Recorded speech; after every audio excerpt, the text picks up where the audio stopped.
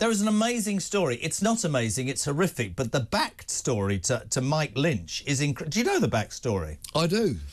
British technology tycoon Mike Lynch, it's not Mike Lynch, is it? No. Mike Lynch is missing after a luxury yacht sank in appalling weather off the coast of Sicily.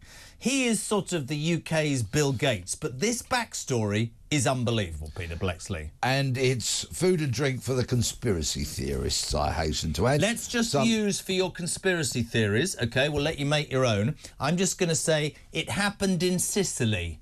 Carry on, Pete. Yeah. Do you see what I did there? Yes, you did. That was very, very good. Not very subtle, though, was it? And Mr. Lynch, of course, yes, quite recently stood trial in America through a long, protracted legal process. Yes. In which he steadfastly denied all the charges, yes, pleaded not guilty, and was acquitted. represented himself. Yes, clearly a man of many talents. He made a lot of money in the IT business, was indicted by the American courts, was he? Yeah. Went to America, refused a barrister, counsel, defended himself and got away, found innocent, I should say, in one of the biggest, is it fraud trials? It was a very substantial trial and the charges were very serious. In fact, if you listen carefully, you can hear the commissioners from various TV stations going, make that documentary now. Yes, make that drama documentary. To celebrate, ladies and gentlemen, to celebrate the fact that he had successfully defended himself and got off this awful court case,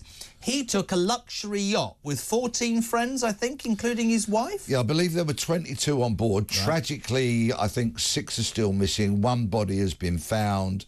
15 rescued, which is a crumb of comfort, but sadly, bodies still missing. His wife survived, though, hasn't it, she? Yes, I believe so. And a baby?